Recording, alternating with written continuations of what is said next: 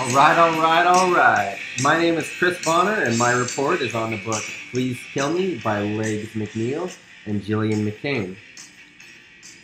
The 80s in America was a time of decadence, economic prosperity, and up until the stock market crash in 1987, immense financial growth.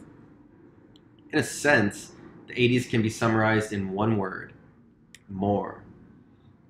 Everyone began to ascertain that they both wanted and deserved more.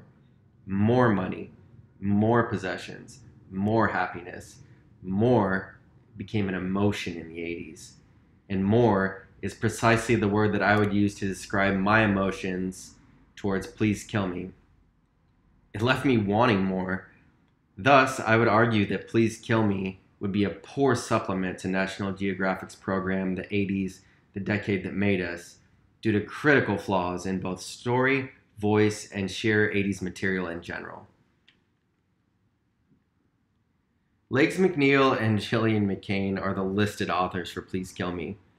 While they may have put the book together and pieced together interviews, they can hardly be classified as authors. The amount of excerpts they provided is minuscule. The listed authors that should have been in this book: Iggy Pop and friends. There is no continuity in voice whatsoever, which makes it incredibly difficult for the reader to have any flow to the story.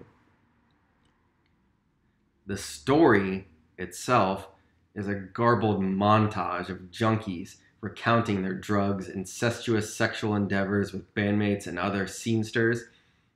And oh yeah, there's a little bit of music. Similar books, such as The Dirt, Confessions of the World's Most Notorious Rock Band, which follows Motley Crue, follows a similar format stylistically and in voice. However, the glaring difference between The Dirt and Please Kill Me is that the story follows a continuous stream of consciousness, and the voices are limited to the four members of the band, each being unique. The Dirt succeeds immensely as a timepiece in the decade it covers, which brings me to my final point. The most emphatic fallacy with this book can be summed up in sheer statistical analysis. It covers 445 pages of source material, and its portion covering the 80s doesn't even begin until page 415. That's a total of 6% that actually covers events in the 80s.